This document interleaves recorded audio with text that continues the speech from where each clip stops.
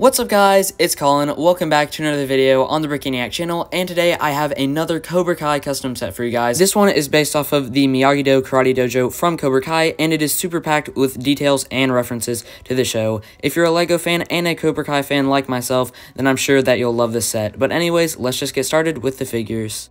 The first character is Daniel Larusso, the sensei of Miyagi-Do and the most notable exclusion from my previous Cobra Kai set. Anyways, he uses the Commissioner Gordon hair from the LEGO Batman movie in black. He has a smiling expression as well as the blue and white bandana that Mr. Miyagi gave him all those years ago. He also has a black belt and is wearing the white gi that all the Miyagi-Dos wear. The next character is Sensei Johnny Lawrence. He has a pretty similar facial expression to the one that I used in my previous set, just this one has a bandana. He also has the same hairpiece, but his t-shirt is the one that says Eagle Fang Karate, and I just really wanted to include that in the set. He has dual molded arms as well as some brown jeans.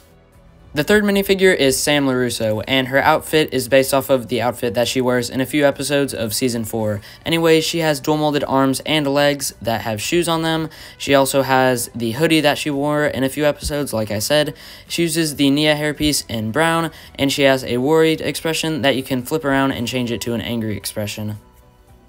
The last character in this set is Demitri, and he has the comb-over hairpiece in dark brown. He has a smiling expression that you can flip around and make it a totally beaten up and sad expression. He's wearing gray pants and has a white and dark blue jacket on, as well as a light blue shirt underneath that has a Lego banana printed onto it, which is just a Lego-fied design of his Say Banana shirt that he wears in the show. I'm really happy with how these figures turned out, but anyways, let's move on to the builds. The first build is the koi pond. It has a ton of rocky and plainty detailing all around, as well as a 4x4 circular plate in the middle that has a dome piece attached underneath it. And since it's not attached to any studs, you can just have it wiggle around and have characters try to balance on it, just like in the show, which I think is a really cool play feature. So before we get on to Miyagi-Do, I do have two more side builds. One of them is just a white punching bag like you see in the show, and you can have characters practice on it, or I guess if you had a rope piece, then you could attach Demitri to it and have characters beat the crap out of him. The other build is just a small deck. I used an angle piece and a hinge piece to make it at an angle, and there is a black lantern attached to it. There are multiple decks all around Miyagi-Do if you look in the show, so I just wanted to replicate that here, and I think it looks pretty accurate. Anyways, let's move on to the main build of Miyagi-Do. So here it is, Miyagi-Do Karate. As you can see, the roof has many different angles, which were accomplished using different hinge pieces and things like that. All around the sides are some plants, and in the front is a big deck. Now let's move on to the interior of the build. So here's the interior. Interestingly enough, it kind of reminds me of the Stranger Things set a little bit, because it's split up into three main sections, just like that set. Over to the side you can see the first section is the Memorial of Miyagi.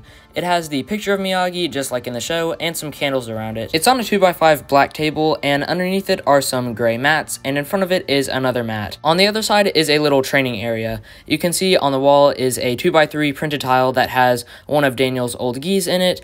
Next to that are some sticks that people can train with. Here you can see Sam is training with one of them, and behind her are some banners that have the Japanese markings that you can see in the show. Finally, here's the completed set altogether with all the builds and figures, and I really do think that this looks like an actual set that LEGO might make if they did have the license for Cobra Kai.